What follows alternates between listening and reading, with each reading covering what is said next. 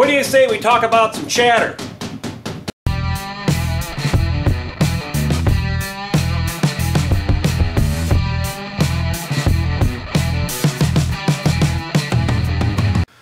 So what does this balloon have anything to do with chatter? Well, this is actually a really good example of what is happening when you get chatter. You have a spring, which in this case is the rubber band and the surface of the balloon. In machining, the spring is the system of the tooling, the tool holder, the machine, the workpiece, the work holding. All of that has some form of give to it. When your cutting forces are intermittent and they have the correct frequency to excite the system, that's when you get chatter. Now, in our last video, we talked about helix angles and flute counts. Now, a lot of people don't think, but that has a great deal to do with chatter. It's not just feeds and speeds, but it's the entire recipe of feed, speed, depth of cut, and step over or width of cut. Because all of those are going to dictate not only the forces applied, but also the frequency of those forces, if they're intermittent, and the amplitude of the intermittent forces, the RMS values. So if I take this balloon and pull on this rubber band, it's loaded, it's deflected. If you force a piece of tooling through your work and it deflects, like this, it's not a big deal, right? Because it's not chattering. Is it going to give you the most accurate cut in the world? No. But if you're roughing and you're trying to get the most performance out of your machine as possible, you don't care if the tool deflects a little bit. What you care about is when this starts to happen, right? So now immediately when this starts to happen, everybody either goes for the feed knob or the speed knob. So what happens if I change the speed? It still chatters, it just does it at a different frequency, okay? If I change the feed knob, I'm just changing the force. So if I make the force lighter, oh, we're still chattering at the same frequency, it's just, you know, we're hitting it a little bit lighter. So by changing your feed or speed, you may not be able to solve a chatter problem in all cases. So what is causing the chatter? Basically what's causing the chatter is a force that is dynamic and changing at the same frequency that is a natural resonance or natural harmonic of the system. So when we talked about the helix angles and flute cutters, and we looked at the 90-degree helix angle, a straight up and down flute, and we said it comes in the cut, out of the cut, in the cut, out of the cut. That is providing an intermittent force. It's under load, it's not under load. It's under load, it's not under load. Just like punching this balloon, it's an intermittent force.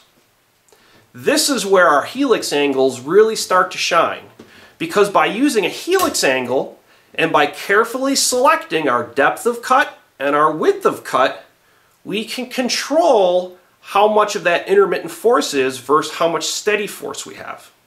And this can be extremely evident in just changing your recipe a little bit. So let's go down to the office again, and we'll take a look at the end mills again, and we'll do a couple of demonstrations, and we'll draw out a force diagram over time of what that end mill is seeing as it goes through the cut and as one flute exits the cut and another flute enters the cut.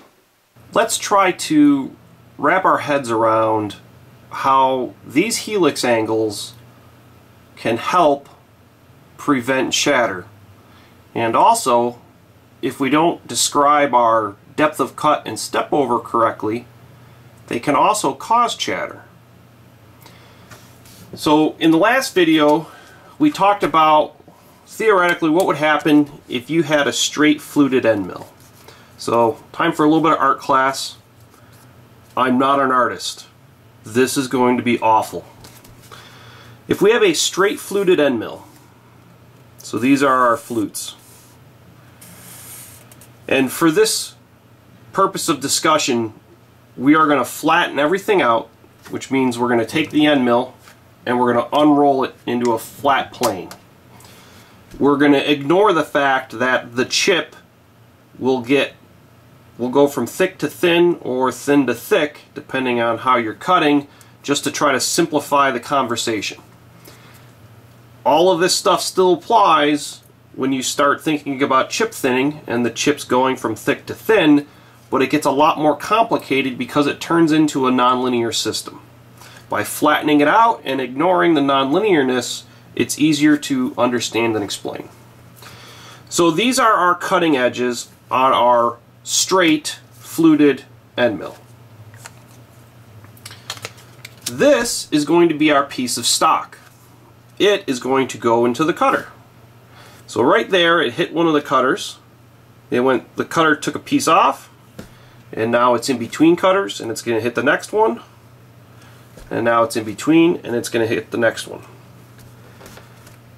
From the spindle load standpoint, what does that look like? Well, when the material's over here, now this material, this would be your depth of cut, and this is your step over, because remember, your step over is going to be a cusp as the end mill's walking through it. All we're doing is flattening it out, so it's whatever the distance is from the start of the cut to the end of the cut. That's what this width represents. So from a spindle load standpoint, the load is 0, right? Now as soon as that cutter hits that material, bam, you have full load on your spindle because the entire length of this cutter is now completely engaged into the work. So now that load is going to continue. As the workpiece moves through the cutter, now all of a sudden the cutter exits the work. Wham! The force disappears completely because now you're in between the flutes. This is a very bad place to be because now we're going to hit the next flute. Wham! We're at full spindle load again. And the process repeats.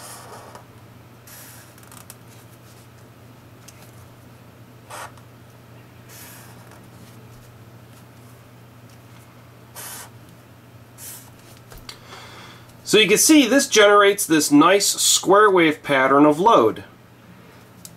Now if you've ever wondered why when you use insert-based face mills, they tend to sound a little bit more ratty than an end mill. That is why.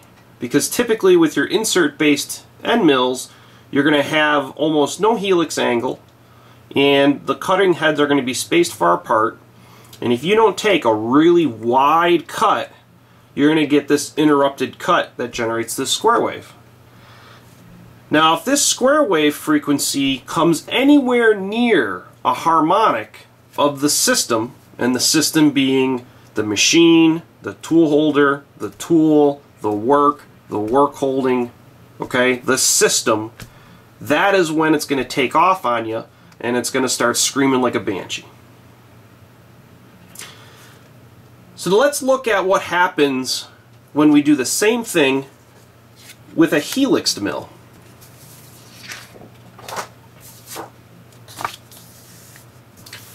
So I drew out a helix mill here. You can see we basically just unrolled the mill into the paper, and each one of the red lines is a cutter. Okay? So let's take our same piece of stock and let's move it through our cutter. So it's going to start here. Our load's going to be 0. Now, when we start entering the cut, because the cutting edge is angled, it eases into the workpiece. And it doesn't become fully engaged until here.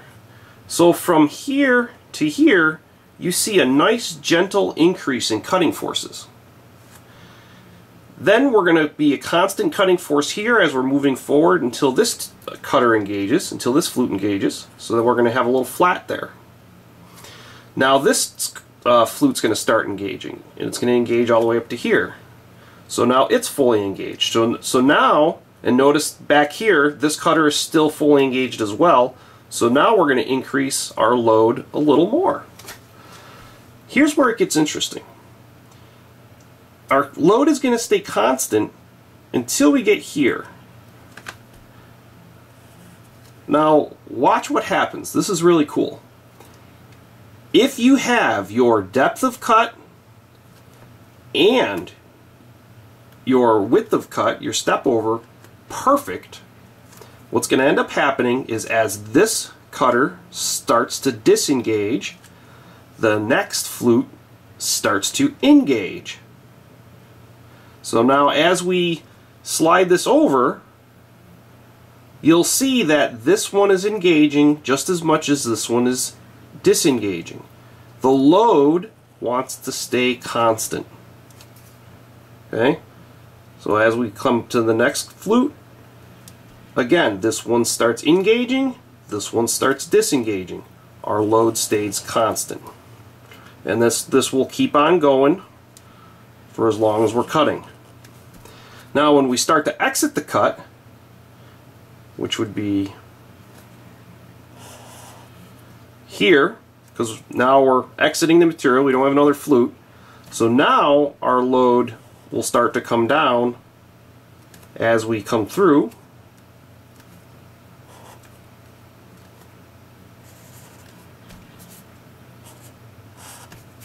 Okay, so that is what the helixes are providing you when you get the perfect recipe. Which load case would you rather have if you have chatter issues? Do you want this or do you want that? Of course, we want this. We want constant load, because like we said in the shop, if we have constant load on something, it's going to deflect. But if we're roughing and we're trying to get out as much stock as we can, we really don't care if it deflects. We just care if it starts bouncing. So what happens if we try to take a really deep cut but really skinny? Now we run into the same problem that we had before, where our load's going to increase and now we're at constant load. Okay, now the cutter is fully engaged, or it's coming towards the top. Now it's going to start exiting. Now it's exited. So now we're between cutters. So our load started at 0. Let me slide up a little bit here. Then we went to here and the load ramped up, and now the load's constant. And the load's going to stay constant until we get to here. Now once we get there, now the load's going to ramp back down. Now we're here. So we got that little flat spot again where the load goes to 0. Not nearly as bad as the square wave, but we're still getting an intermittent load. And again, that intermittent load is what can cause the resonance and harmonic issues that will lead to chatter. So let's just do one more. Let's take a really, really short cut, but then a wide cut. Same thing's going to happen. Okay? See how that works? So if you like to take really deep cuts but make them really thin, you're going to run into this issue. If you're on the other side of the fence and you like to take really shallow cuts but make them really wide, you're going to run into this issue. It's only when you get the recipe just right that your load will stay constant and you'll have less issues with chatter. Now I know this is way oversimplified, because in reality our chips are not constant. In reality we're going to have some thick section, and then as we go through the cut it's going to thin out. So if we're climb milling, the cutter's going to come in here, it's going to take a really thick chip, the load's going to be, it's going to take a really thick chip, the load's going to be higher, and then it's going to thin out. If we're conventional milling, the cutter's going to come this way, it's going to start out on a thin chip, the load's going to increase, and then it's going to bottom out and the load's going to come down. Now when you combine this geometry with this geometry, that's when it starts getting a little bit hairy and it's harder to wrap your head around. Like we previously said, the rule of thumb is that you want one full flute and 1/2 a flute engaged at all times. And that is what takes, the reason why that rule of thumb is there is it takes an account for the chips thinning. Okay? This isn't ideal. You know, this is the black magic part of machining that I have found, and this is the thing that I struggled with most in learning, is how do you come up with a recipe for the perfect depth of cut versus step over. You know, because a lot of the cut calculators, they're just calculating based on load and horsepower. They typically don't take into account the geometry. If we change our end mill geometry, now our step over and our depth of cut parameters for that sweet spot change all around. So again, that's why they make all these different end mills. And that's why with harder materials you'll typically see a steeper helix in them, so that you can take cuts that look like this, and with the steeper helix you won't be in an intermittent cut. Because with harder materials we can't take as much material off at once. With aluminum, when you can take a big hunk off, you'll have higher angles so that you can take much more aggressive cuts. When facing a chatter issue, don't just limit yourself to feeds and speeds. It's very important to take a look at your depth of cut and width of cut and how many flutes are engaged in the cut at any one time. Now remember, the rule of thumb of what we want is typically we want 1.5 flutes in the cut at all times. What we want to do is we want to reduce the intermittent forces or the oscillating forces, and we want to increase or maintain steady forces. Because by reducing our intermittent or oscillating forces, we can reduce those forces that are going to cause harmonics and resonance.